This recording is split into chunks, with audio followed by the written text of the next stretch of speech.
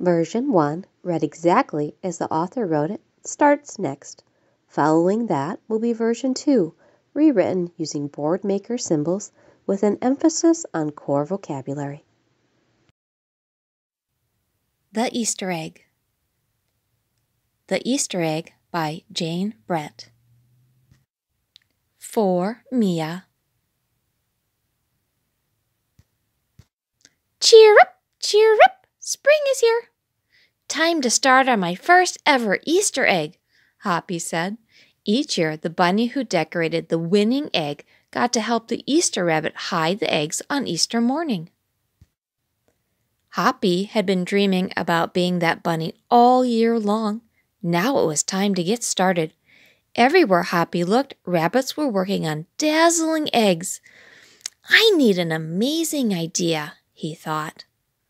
Hoppi spotted Flora Bunny planting spring wildflowers in her eggs. The Easter rabbit will love these colorful flowers, he thought, and started picking flowers for his egg. Here's a basket for your flowers, Hoppi, Flora said. Chop, chop, scrape, scrape. Hoppi spied Buster Birch carving a magnificent wooden egg. I wish I had some wood for my egg, he wished out loud. Here you go, Hoppi, Buster Birch said, and he put a smooth, round piece of wood in Hoppi's basket. Thank you, Buster, Hoppi said. Hoppi was hopping along when the smell of sweetness led him out of the woods and straight to the chocolate egg that Aunt Sassyfrass was decorating with creamy frosting squiggles and bows. Hello, Hoppi, she said, and she put some chocolate squares in his basket. Hippity hop, Hoppi exclaimed. I'll make the Easter rabbit a chocolate egg so sweet it'll make his whiskers tingle. Then Hoppi saw Granny Irene decorating one of her fabulous story eggs. First, she traced a design on the egg with a special tool. Then she dipped the egg in pots of yellow, green, orange, and red dye, adding to the design each time. Hoppi couldn't believe his eyes. I'll never make an egg that beautiful, he told Granny Irene. She smelled dry, she said, giving him one of her special tools.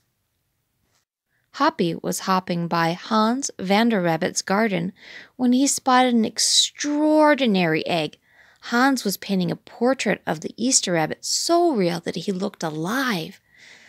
Fantastic! Hoppi exclaimed. Thank you, Hoppi, Hans said. Why don't you make a painting on your egg?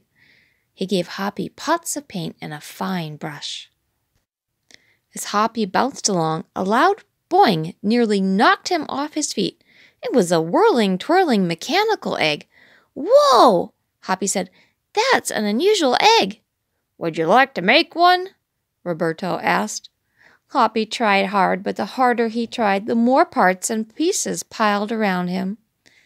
Thank you, Roberto, he sighed, but I think I'd better make the egg that's right for me. Hoppi hopped back to the woods and lay down under a tall tree to think. Making a beautiful egg is harder than I imagined, he thought. I guess I don't have to win. I just want to make an egg I'm proud of. Suddenly the woods rang with the squawking of birds sounding an alarm. Mother Robin swooped down, calling wildly as if she couldn't decide where to go. An egg had tumbled out of Mother Robin's nest. Inside the perfect blue egg was a baby robin that needed its mother to keep it warm until it hatched. Hoppi knew what he had to do. He sat down carefully and covered the blue egg with his soft, warm fur. I'll take care of you the best I can, he whispered. Relieved, Mother Robin chirped and settled down on her other 2 eggs. Hoppi never left the robin's egg. If it was sunny and warm, he carefully turned the egg in its nest of moss. If it was rainy and cold, he kept the egg covered and dry. At night, wild animals passed by. Hoppi crouched down and stayed hidden in the ferns. Often he heard strange noises coming from above, but Hoppi didn't run away. Every day the rabbits worked on their eggs. Tadpoles turned into frogs, buds swelled into leaves, and Easter came closer and closer. Finally, it was time for the rabbits to take their eggs to the glen. They had forgotten all about Hoppi, who was quietly sitting on the blue egg under the tall tree in the woods. Early the next morning, the rabbits waited for the Easter rabbit. Suddenly, a beautiful wagon rolled toward them out of the mist and stopped. The Easter bunny stepped down from the wagon and admired the decorated eggs one by one. "You have brought me the most beautiful eggs in the world, but a very special one is not here," he told them. The rabbits were puzzled. Whose egg could it be? "Fill my wagon with your wonderful eggs," he said. "When I return, I will show it to you." And he disappeared into the woods. He came back with Hoppi, looking scruffy and bedraggled. "Hoppi has an amazing egg to be proud of," the Easter rabbit told them. "He has kept Mother Robin's egg warm and safe until her baby bird hatched and she could take care of it." The Easter rabbit placed the empty blue shell in the place of honor atop the wagon. Now they were ready to go. The rabbits cheered for the egg that had surprised them all. "It's our best Easter ever, Hoppi," they shouted. Then the brave little bunny and the Easter rabbit rode off together to hide the eggs for girls and boys to find on Easter morning.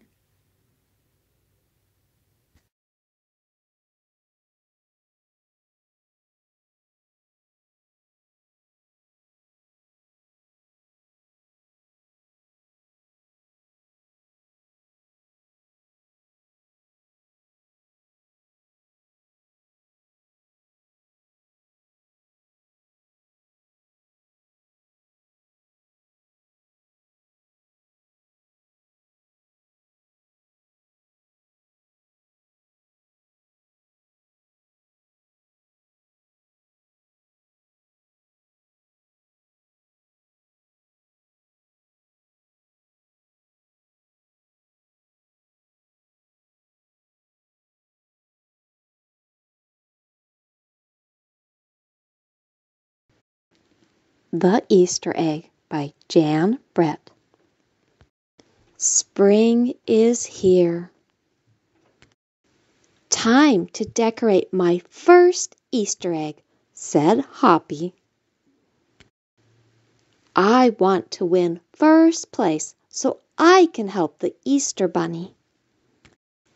Everyone was making beautiful Easter eggs. Hoppi needed an idea.